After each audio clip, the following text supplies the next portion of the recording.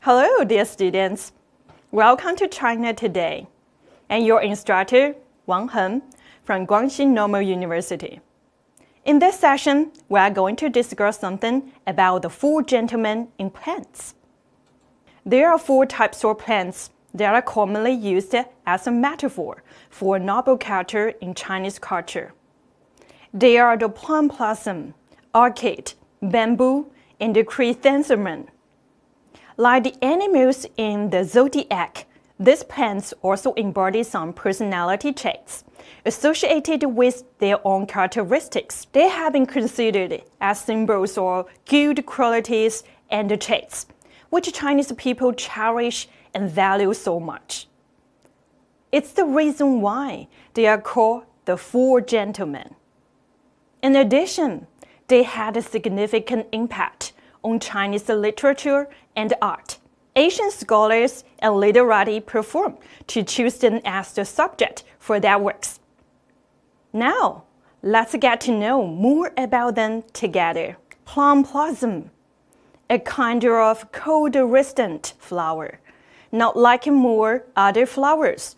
It's one of few flowers that usually blossom in winter or very early spring. Therefore, in Chinese literary works, the plum blossom is widely used to refer to a noble character with courage, determination, integrity, and modesty. Besides, it's considered as a representation of wintertime. On the other hand, this hardy plant can actually add a splash of color to the winter garden and comfort people during the toughest period of the year. Thus, people also see it as a spring bringer. Here is a poem called The Plum Blossom, written by Wang Anshi, a famous poet during the Song Dynasty. 梅花，墙角数枝梅，凌寒独自开。遥知不是雪，唯有暗香来。It was saying there are several white plum blossoms at the world corner. Even in extreme cold, they alone flower in delight.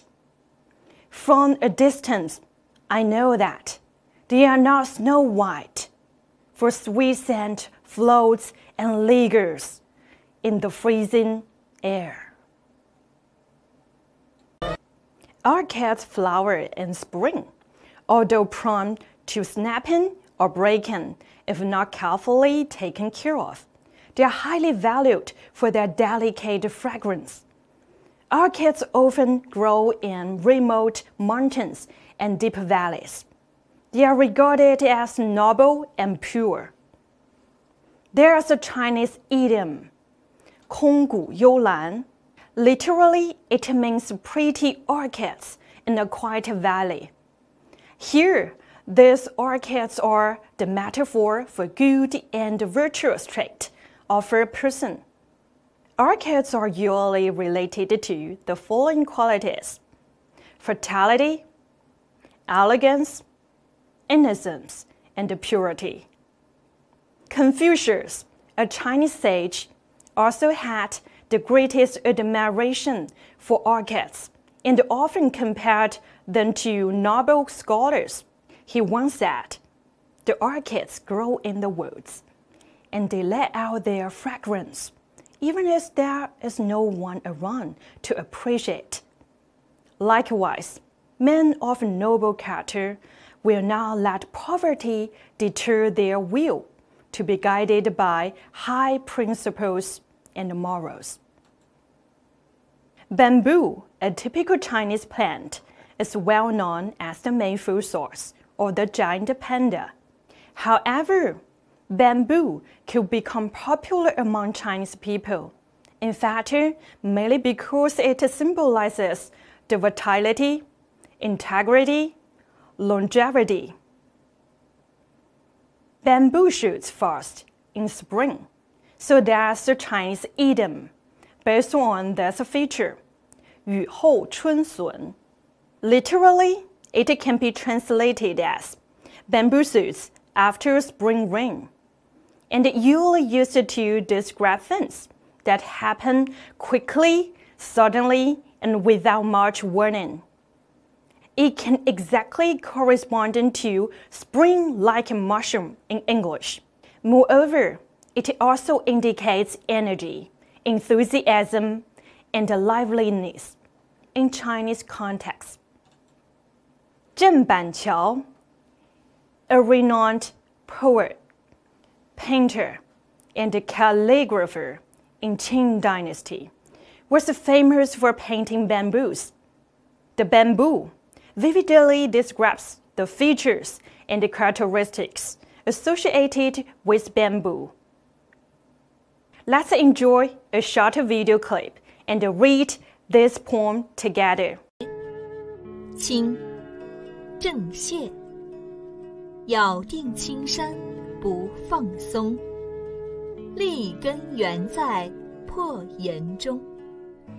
千磨万击还坚劲，任尔东西南北风。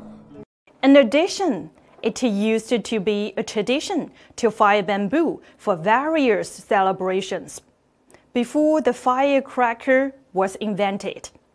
So, bamboo is also a symbol of security and safety. Okay, here comes the last one, chrysanthemum. It often blossoms in autumn when other flowers are fading away.